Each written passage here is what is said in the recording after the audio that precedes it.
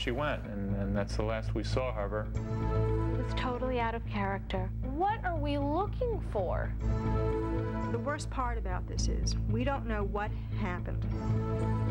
There are no answers, and we need to have answers. Somebody's life is gone from the picture.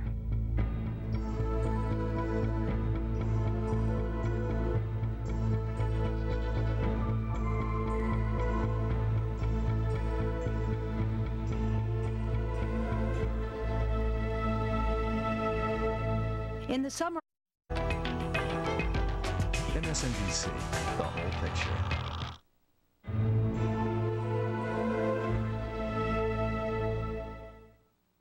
over the last 20 years, the dangers of hitchhiking have been well documented.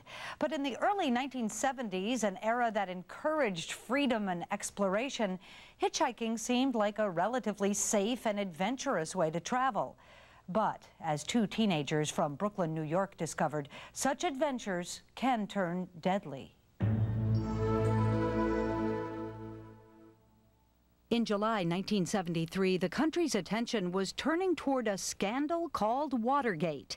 But 800,000 music fans were focused only on the Watkins Glen, New York outdoor concert, starring the Grateful Dead, the Allman Brothers, and the band. For two of these fans, 15-year-old Bonnie Bickwit and her 16-year-old boyfriend Mitchel Weiser, the trip to the concert would become a decades-long mystery. Bonnie and Mitchel first met at John Dewey High School in Brooklyn, New York, and had a close circle of friends. Well, they had met in high school and became very close very quickly. And basically, Mitchel's friends and Bonnie's friends, we all became one group. In that summer of 1973, while Bonnie was working at a summer camp in the Catskills, Mitchel had a summer job at a photography studio back home in Brooklyn. He and his friend Larry bought tickets for the Watkins Glen concert. Ordinarily, my mother was very permissive, but she just had a really bad feeling about this, and it just stuck with her that she just was not going to let me go. Larry canceled, so Mitchel decided to meet Bonnie at Camp Wel-Met and take her to the concert instead. They planned to meet other friends at Watkins Glen, but Mitchel's family worried about this new plan. When my mother heard about the change of plans, she just didn't want him to go, and there was a lot of pleading from her for him not to go. She said, "Let me get you some more money," and he ran out of the house. Mitchel left Brooklyn on July 26 with just $25 in his pocket. He got on a bus to Narrowsburg, New York, the town closest to the camp. Meanwhile, Bonnie was trying to get time off to go to the concert with Mitchel. Her parents were vacationing on Cape Cod and had no idea their daughter was planning to leave. She was, in fact, very unhappy at her job. Ultimately, I think she felt like she was being exploited, that she was working 16 hours a day. And he wouldn't give her the night off. And she quit and said, "I'm leaving." Mitchel arrived at the camp around midnight. He spoke to his sister on the telephone and told her he had taken a cab from town and had already spent his $25. We were worried. We didn't know what happened, and I said, "Look, if you don't have the money to go to the concert, don't go." And he didn't want to hear it. The next morning, with no money and no transportation, the couple had to find a way to travel to the concert. She made a big sign saying to Watkins Glen, and they were planning to hitchhike there. On the camp roads, there'd be trucks and vans coming in and out of camp. You could get a ride into town relatively easily with somebody. She borrowed a sleeping bag from a friend, said, "I'll be back on Monday." We expected him back on, I think, Sunday night, and we just, we're just waiting for him to come home, and he wasn't showing up. When Bonnie's parents returned home a few days later, they quickly learned something was terribly wrong. It was Tuesday, and my husband was home, and he received a call asking if Bonnie was home. And he said, "No, she's not home. Isn't she at camp?"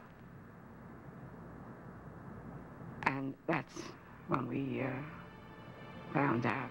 Bonnie and Mitchel never made it to the concert. Neither of them has ever been seen again. Bonnie's parents immediately traveled to the summer camp, where they reported the disappearance to local authorities. But in an era with the slogan, "Turn on, tune in, drop out," the police assumed their disappearance was only temporary. The newspapers, everybody they were looked at as runaways. It was the times, you know, I mean, it was, people were running away. People were escaping. They were doing their own thing. They were going on communes. They were living differently. That's how the police viewed it. The Bickwits received a letter Bonnie had written just 3 days before leaving for the concert. It only strengthened the theory that the couple had run off. Dear Mom and Dad, I love you both very much. Up here, I have my independence. If on my time off, I feel as though I want to get up and leave, and it is physically possible for me to do so, I do it. I don't have to tell anyone if I don't want to.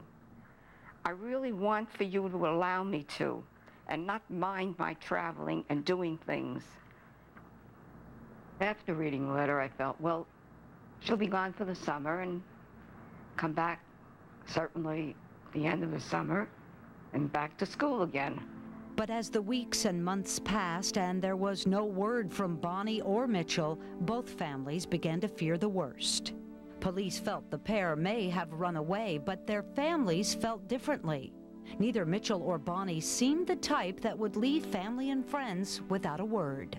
It was totally out of character for her to leave without the intention of coming back. If a kid is going to fall apart, there would be lots of ways that it would happen, and they wouldn't be honor students.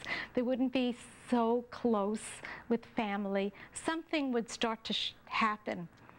And this was not the case, except a letter home and an unhappy job, that she was going to run away with her boyfriend and not come back. Bonnie and Mitchell were both intelligent, outgoing, and responsible young people. Mitchell was very, very bright, and so was Bonnie.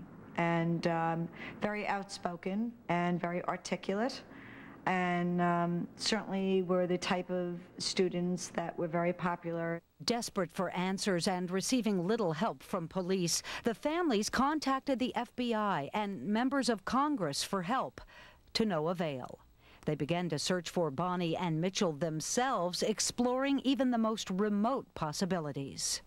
I had seen different psychics, and some felt that they were in California. And then I have this friend who joined a Hare Krishna group in California.